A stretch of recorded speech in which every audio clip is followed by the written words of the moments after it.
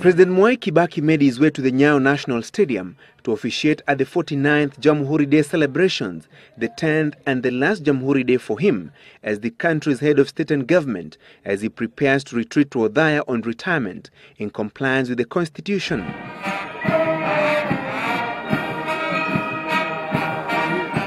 The president, who in his maiden Jamhuri Day speech in 2003 promised to turn around the country's fortunes, reflected on the progress made so far and expressed satisfaction with the strides made 10 years on. Na wale wanaosema asante waseme, wale ambao hawana la kusema wasiseme chochote.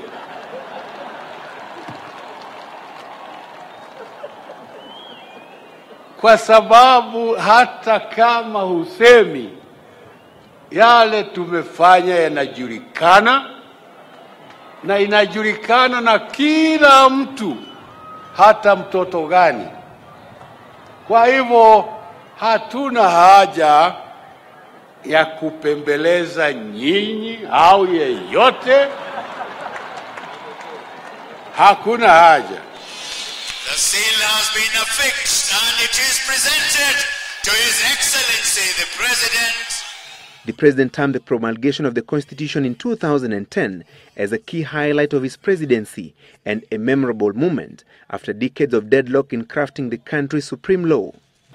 This Constitution has paved way for devolution. As Kenyans enjoy the freedoms enshrined in the Constitution, I urge them to respect the rule of law, as this is the foundation of our current and future development. On the economic front, Kibaki enumerated the strides made by his government, including a revival of the economy from a negative performance to a projected growth of 5% this year.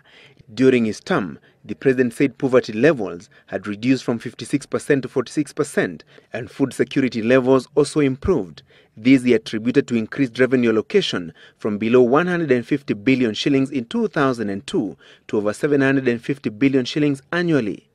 We are now able to fund over 95% of our government budget from local sources.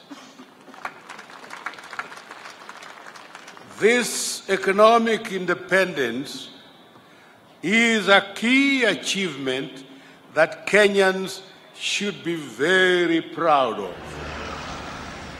On infrastructure development, the president pointed out that his government had made deliberate efforts to construct, expand and rehabilitate the road network, revamp the railway network and modernize the country's airports as a way of ensuring effective movement of people and goods to grow the economy.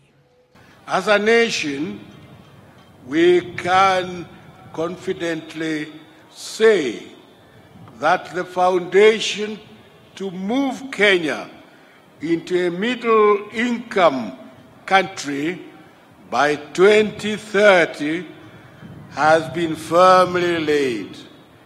The journey towards the transformation of our country is on course. Security has been a major challenge during his 10-year tenure. The president acknowledged that the security threat posed internally and externally by the Al-Shabaab elements had emboldened the government's decision to deploy the Kenya Defence Forces to pursue the militants right into Somalia, an excursion that had severe economic and security consequences locally. As the Commander-in-Chief, I wish to assure Kenyans that the government will deal decisively with any person or group engaging in crime activities. We will not let a few individuals distract our nation from the goal of living in a peaceful and harmonious environment. Also viewed as a blow to his 10-year tenure as president is the bloody post-election violence that followed his contested re-election for a second term in December 2007 polls, and for which 4 Kenyans, including 2 who are seeking to succeed him, are to be arraigned at the International Criminal Court to face crimes against humanity charges just around the same time the president will be handing over power. Kibaki, however, steered clear of this matter in his last address to the country on a national holiday. And as the curtains come down on his 10-year stint at State House, the race to succeed him has intensified. Though Kibaki steered clear of the ranging succession politics, he outlined the qualities that Kenyans must look out for while picking the man or woman he will hand over to after the March 4, 2013 presidential election. Kenyans should therefore elect honest, visionary, hard-working leaders who have the concerns of Kenya at heart in the next general election.